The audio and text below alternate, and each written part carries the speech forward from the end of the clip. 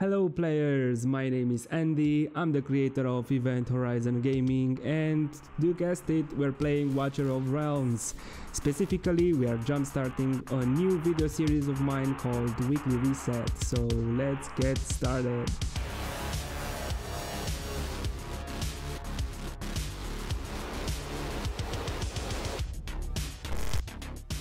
So, welcome to my new video series, as I said, called Weekly Reset. This series is going to happen every week, either on Tuesday or Wednesday, because that's when usually we get new information for every week for the next weekend's banner and new stuff added to the game. So let's jump right into it, because we have some amazing cool stuff to go through. First of all, if you go into the raids tab, you can already see that we have some additions over here. So you can see that Immortal Codex now actually has its own section in the raids tab, which is kinda cool, right? It's pretty cool. They've also introduced in the gear raid section gear raid 4, right? So this is pretty awesome. I'm gonna talk about gear raid 4 with you guys after I present other stuff that there is. But also, as you can see, gear raid 1, 2 and 3 have different banners, different images, a little bit more smooth and fleshed out, right? So it's a pretty cool addition because it kinda needed it. We kinda needed it. Like resource rate, exactly the same. Promotion rate, exactly the same. Different banners. It looks pretty cool. You can take a look at it yourselves. Let's see, artifact material, it doesn't have anything different. Besides that, I don't know if you noticed, but we also have, if we go into the notice tab, in the event notice, then go actually to the game news and go to new heroes info, what do we have here? Finally, a way to check out Valderon on the global server, as well with Esme, George, and Crowdor, and Trusk. The Trusk fusion still going on, so don't forget about that. Do your dailies, do your oracle trials and events, so you can get go grants, so you can summon Dragons, so you can summon Crowdor. But pretty cool, if you go on click on go, you can actually check Valderon out, which is cool as heck, man. Like, this guy is a freaking trooper. Look at him, he's amazing. So pretty cool stuff, pretty cool upcoming stuff, pretty cool teasers. So let's talk about the main event, which would be gear raid 4, right? So in a recent video from the official Watcher of Realm channel, we've gotten a new Watcher Academy video in which we got a few sneak peeks into how gear raid 4 will look like. So I already have a video talking about that, but I'll go quickly into everything that's going to happen so you guys can have an idea, and then help you out with some recommendations in terms of what's going to be useful and what heroes are going to be good in this upcoming gear raid 4. So first of all, I'm going to put out on the screen 3 gear raid 4 layout examples.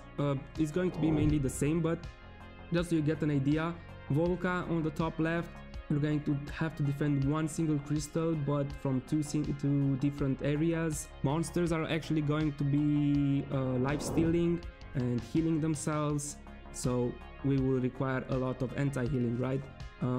Also, the monsters are going to have some debuffs or buffs for themselves, which are going to make them immune for physical damage depending on stage. Be invisible sometimes, some will be actually even immune to magic damage, and some other pretty powerful buffs that they will have. And depending on what type of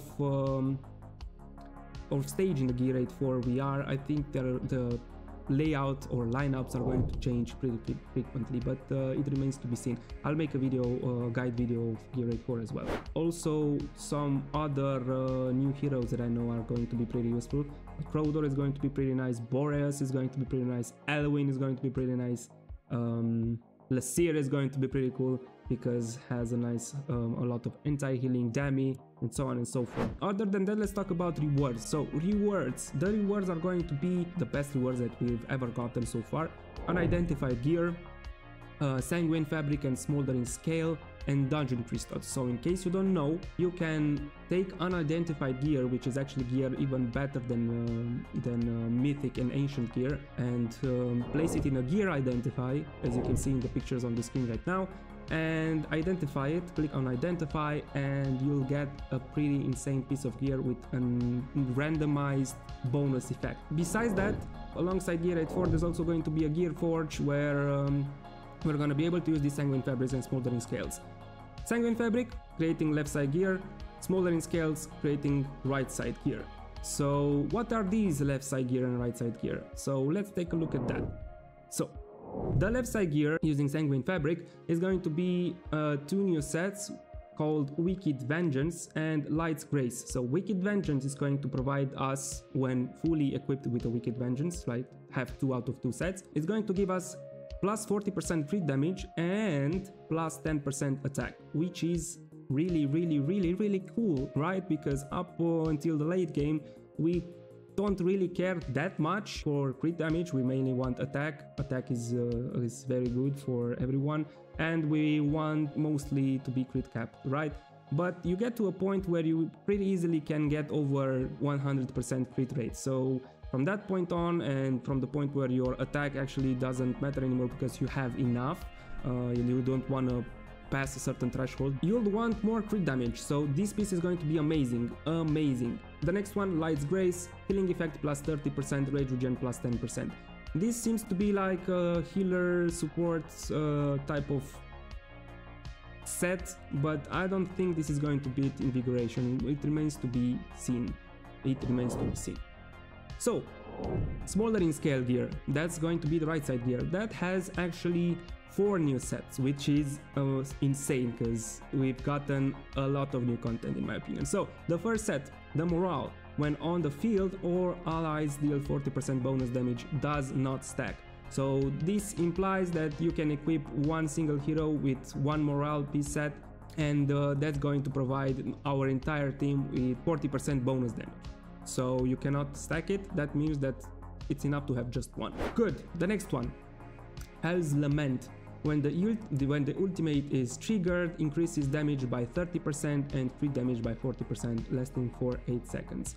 So this is quite cool because you don't just get an overall bonus of 30% increase in damage, but you also get 40% crit damage increase on top of it all. So I can already see an arrogance with this being insanely good, but it remains to be tested because we don't know if Soulbound Arcana is actually going to be beaten just yet. So Unshaken Will, when deployed, HP plus 20% when attacked, recovers 5% of max HP, triggers up to 1 time every 5 seconds. So this seems to be a pretty good tanking set, and you might actually also want to use it maybe on HP scaling heroes, even HP scaling healers like Vortex for example.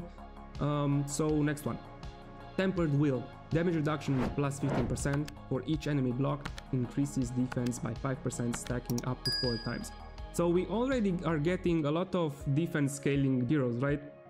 So this seems to be quite a good combination between defense bonus and damage reduction overall. We already have a set providing us with damage reduction, but this also provides us further defense increase. So especially heroes with a defense scaling, that's going to be quite nice. So don't forget that you can actually forge these ones in the Gear Forge using Sanguine Fabric for the left side gear and Smoldering Scale from the right side gear, and these resources are obtained through completing Gear 8.4. So another reward that we're gonna get, as you can see on the screen right now, is going to be Dungeon Crystals. So Dungeon Crystals are basically a resource that you're going to keep piling up as you complete more and more Gear 8.4 stages, and you'll be able to use those crystals in the dungeon shop, which is quite cool because you can get a random ancient by spending 2000 dungeon crystals. You can get an unidentified gear piece, which is even better. You can get ancient amulets, ancient rings from different sets, old sets like Soulbound Arcana maybe, or the Infernal Roll set. So that's quite cool because regardless of our luck during Gear 8.4, we'll be able to actually buy some stuff from the shop as well. So there's that. So after all this information in the Watchers Academy, we've also gotten some hero recommendations. So they recommend Comet because he's an AoE and this is going to be basically an AoE heavy fight. They recommend Vierna, they recommend Demi most probably for her anti-healing, Lasir as well, most probably for his anti-healing, and they recommend Elwyn because she is an overall good AoE healer and debuffer, dispeller actually, and she also provides a lot of rage regen, which I think it would be very useful.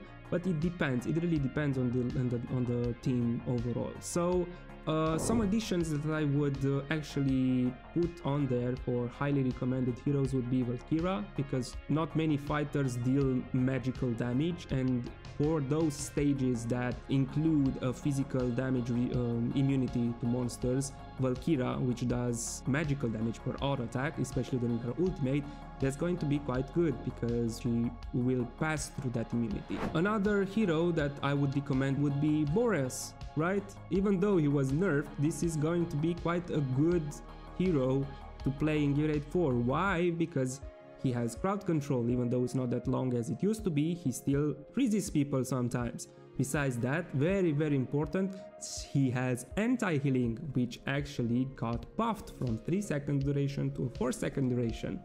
So that's quite good as well. Again, some fighters that would prove quite valuable, for example, during the magical damage immunity, would be Arrogance maybe, or Valeria. Valeria would do quite well, especially at the end of her ult, where she just crushes the ground with her sword and then blows up in an explosion of physical damage, which is quite amazing. This is why she's so good in arena, right, as well. Besides that, what else? I think Reeve is going to be quite good in as a defender in Gear 8-4 because he's going to slow people. In case you haven't watched my latest video in which I talked about Reeve, he has a passive called Pact with the Drowned, which inflicts slow on 7 enemies in range, and if you skill him up, it goes up to 10, which is quite nice. And yeah, I think these would be some good recommendations. Definitely Crowdor would also be quite nice. He has a lot of damage mitigation. Brokir would be again nice, especially with the Bastion Ring, so he can actually get a lot of block and provide a lot of block. Also, if you have Brokir A1 like I do, during his ultimate he's also going to freeze, so that's another cool trick to use in Gear 8-4. I need to test out Artemis. I think he's also going to be quite good, but as far as my recommendations go, so far this is going to be it. So now that Gear 8-4 is out of the way, we can see that Gear Dungeon is going to start tomorrow, but besides, we're also going to have an event in which we'll be able to get a new chat bubble, like the previous one was the red one during the Valentine's Day event with Lust and Arrogance. Now we'll have a blue one with a little Reeve hat, pirate hat on top of it. Not particular to my liking, I still like the edgy red one, but probably I'll go for it just for the sake of getting it.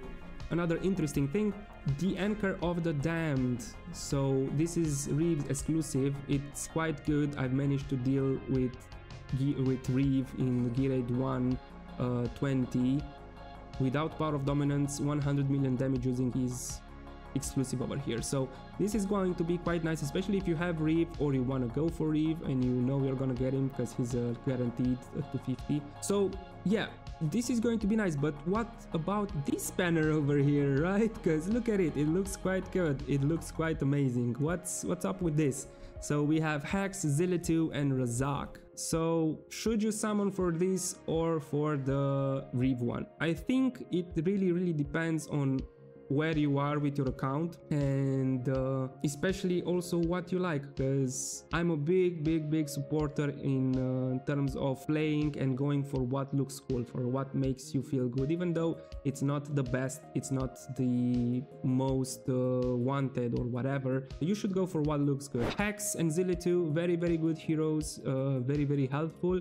Even though Hex is more helpful than Zilitu overall, Zilitu is going to particularly excel in Guild Boss, Hex as well, but Hex has a little bit more versatility. He also can be quite helpful as a marksman in other content. So if you are early game or mid to late game and you have Razak but you don't have Reeve, I would ask you and advise you to go for Reeve. If you like something more and you just wanna go by looks and what feels good, go for whatever feels good, man. Whatever makes you rock your boat, whatever makes you feel good about your account. But if you wanna go for progression only, most probably Zilli 2 and Hex are going to help you more if you are late game. The last thing I want to talk about is actually the ancient summoning this weekend. So should we summon this weekend? I don't think so. I don't think we should summon yet, unless this is going to be also a Valderon guarantee. In the future, I would go for either Valderon or Iovar. I am still trying to make up my mind. So try to wait until the Iovar or Valderon 10x and we'll see where we go from there. So this is basically it. This is the weekly reset. This is what we have this weekend. This is what we have this week. I hope this is going to help you decide. I hope the information about Gear 8.4 is going to prove helpful and you can scale up some heroes and move some gear around so you can properly prepare for tomorrow. Thank you for watching. Don't forget to like, to subscribe, to leave a comment. I read and respond to every single comment that I see. Let me know what you think about my new audio quality. Actually, my new microphone finally arrived and I'm very grateful that you can actually hear me properly now. And yeah, thank you for watching. See you next time, guys. Bye bye.